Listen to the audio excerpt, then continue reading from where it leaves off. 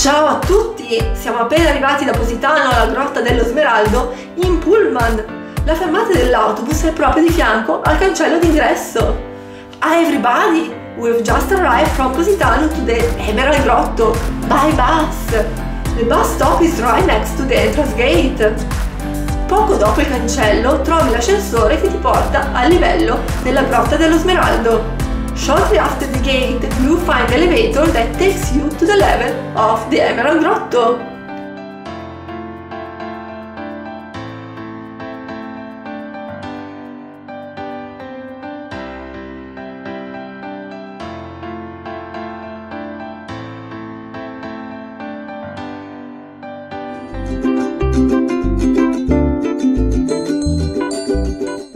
Una volta scesi dall'ascensore, ci troviamo in un corridoio che ci porta davanti all'ingresso della grotta.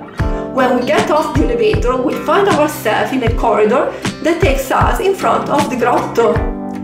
Come puoi vedere, un altro ottimo modo per arrivare alla Grotta dello Smeraldo è in barca. As you can see, another great way to get to the Emerald Grotto is by boat. Le barche partono da Amalfi e ti portano proprio davanti all'ingresso della grotta.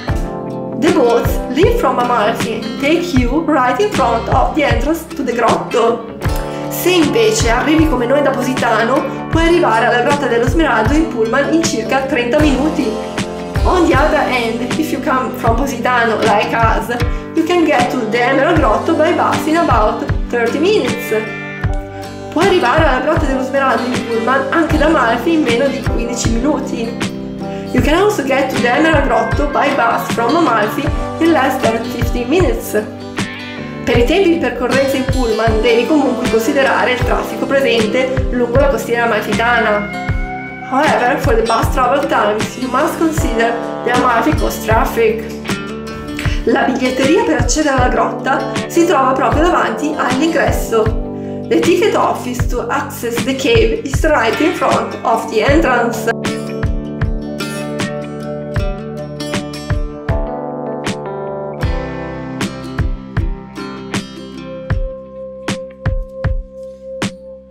Una volta entrati nella Grotta dello Smeraldo, saliamo su una delle piccole imbarcazioni e lo spettacolo comincia. Once inside the Emerald Grotto, we get on a small boat and the show begins. Ora, goditi con noi alcuni momenti che abbiamo trascorso all'interno della grotta. Now, enjoy with us some of the moments we spent inside the grotto.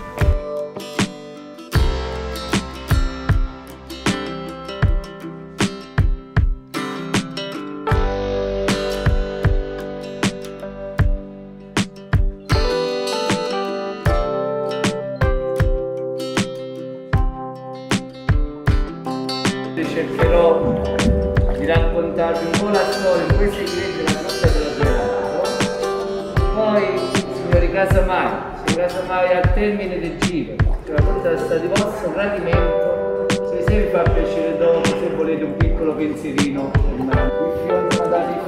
Just in case you like the cave, if you want later, don't forget the captain. Thank you so much. Thank you. Signori, guardate sulla borda della grotta e dà il nome e il colore alla Grotta dello Smeraldo. Luce naturale, luce del sole. Guardate che bel colore dell'acqua che c'è. Madame said, this is a natural light. It is a sunlight. There is a tunnel under the water. The tunnel connects to the sea. 16 meters. You can touch the water, it's like water in love, like water in everything. No sharks, no alligators, no jellyfish. It's included in the price. Holy water. 10 metri, sabbia e roccia sul fondale. Quindi da questo tunnel entra sia l'acqua del mare sia la luce del sole. Guardate com'è profondo, come è limpida e trasparente l'acqua, ci sono circa 10 metri, massima profondità all'interno della grotta. C'è pesce! 10 meters deep. The water is so clear, you can see the bottom of the water. 40 years, 1 centimetro, un centimetro ogni 40 anni. Invece le colonne, signori, queste sono stalattite e stalagmite che sono unite durante il corso degli anni. Cioè noi la più grande, con un po' di fantasia, la chiamiamo la torre di Pisa. Madre Natura l'ha fatta meglio. Madame said the column, this is a mix between stalactites from up and stalagmites.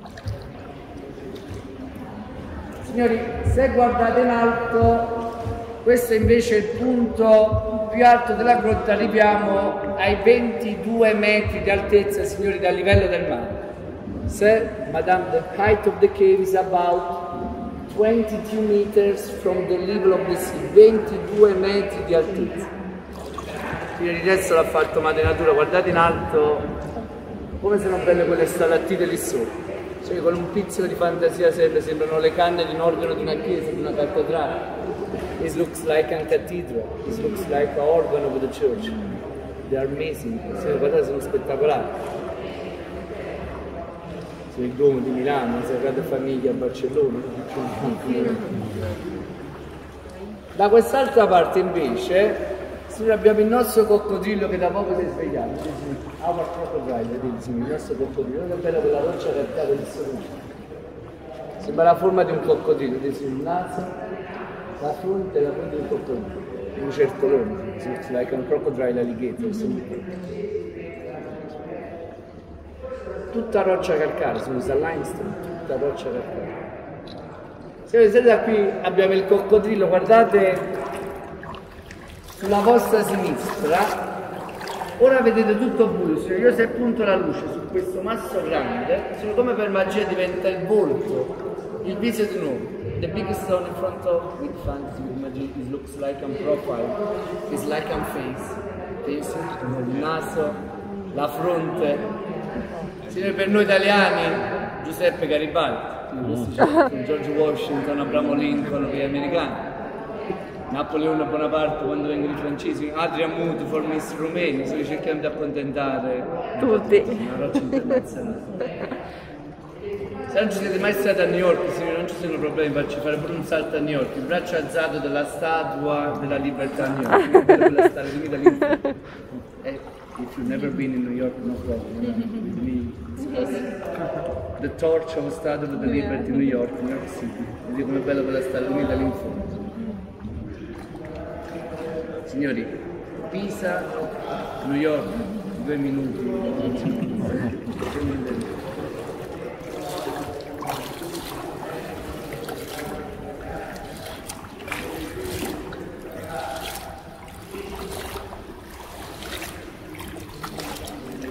Looks like a shawl, looks like a pashmina con le frange. Guarda bella questa stalattita qui sopra. Un play, vedete, guarda bella. Tutta roccia calcarea, si usa limestone. Guardate come sono belle queste stalagmite qui all'interno. Sembra un paesaggio, un villaggio.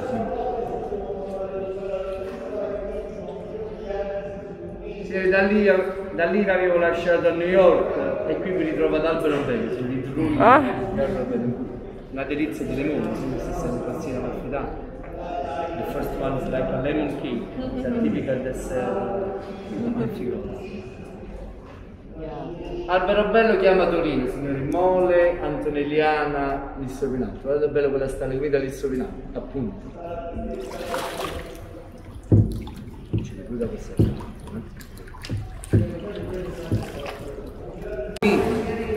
È perché milioni e milioni di anni fa, signori, la grotta era totalmente asciutta.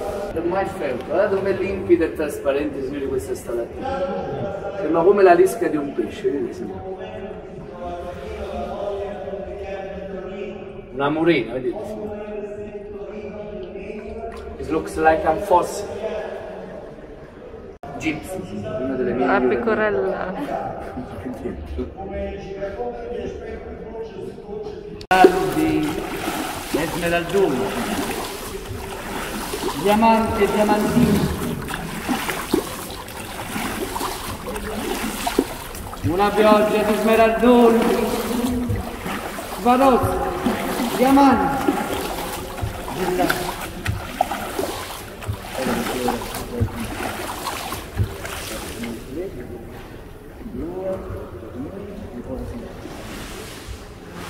Smeraldi, smeraldini.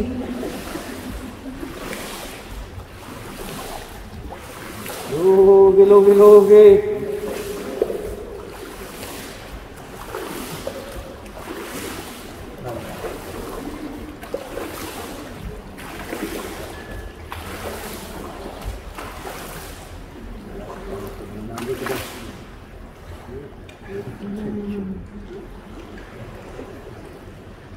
Very nice, super.